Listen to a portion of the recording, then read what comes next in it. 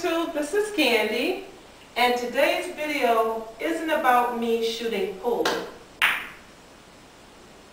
That's for doggone sure, because that I can't do. I'm still practicing. This video is about a contest, and this video is going to be for the guys. This time I'm going to do a contest for the guys. Sometimes they would ask me, Candy, you need to do something for the guys. So this is for you, and this is my way of giving back. This video is going to be a trivia video. It's going to be a trivia contest for the guys. I'm going to ask you 7 questions, and the person that posts the most correct answers out of the 7 questions first will be the winner. Not many rules. You don't have to be a subscriber to my page. Only thing you have to do is have the questions correct and be the first one to post. When you post your answers to the video, please number them in numerical order in the way that they were asked on the video. For example, number 1 will be the answer, and then put number 2 and then the answer. You don't have to type in the question that I asked. And if you don't know the answer to that particular question on that number, please put 0 or NA or don't know, just so I'll know that your answers will fall in sequence, okay? So let's get started. This should be fun.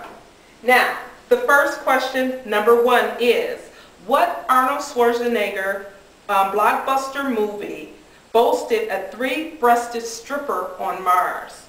That's question number 1. Question number 2. What rap group was allowed to be as nasty as they wanted to be in the Florida obscenity trial?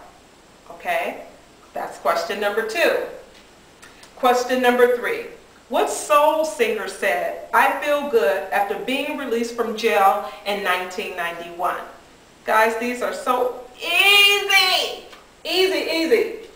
Question number 4 would be, who spent 3 years in an Indiana prison, 922335, for the rape of a former beauty queen? Okay, I'm going to repeat that one. Who spent 3 years in an Indiana prison, 922335, for the rape of a former beauty queen? Okay. Question number 5. What NFL team lost 4 Super Bowls in a row? They should be shamed.